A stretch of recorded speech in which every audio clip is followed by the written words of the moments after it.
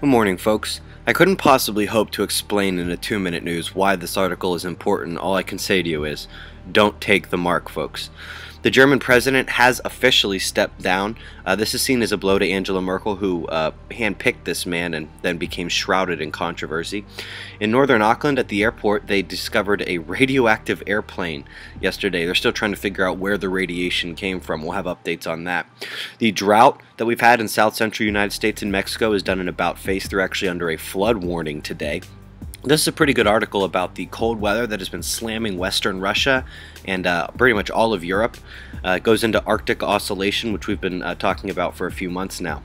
Now that the geomagnetic instability has quieted down, you can see here on the FluxGate magnetometer we are down to quiet space weather conditions.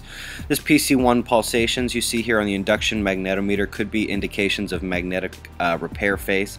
You can see the solar wind speed is on the steady decline. We can expect all of this ambiently quiet space weather to continue for maybe another 24 hours or so, maybe less, until a solar wind stream from that dark coronal hole hits us. We are really juiced up.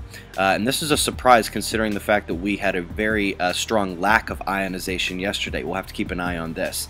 But as I said, folks, we do have that dark coronal hole that is just past the center point in the sun, so the solar wind that's going to be coming at Earth is on the way. I don't know if you noticed that disturbance just to the south of it. It is a pretty good bit of instability, although there's not a whole lot of ejecta associated with it.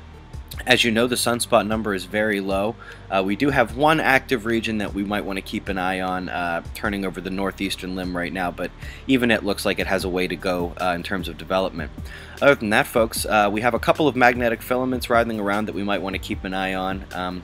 Definitely going to keep an eye on some of the developing active regions, although right now there is nothing labeled more dangerous than a beta.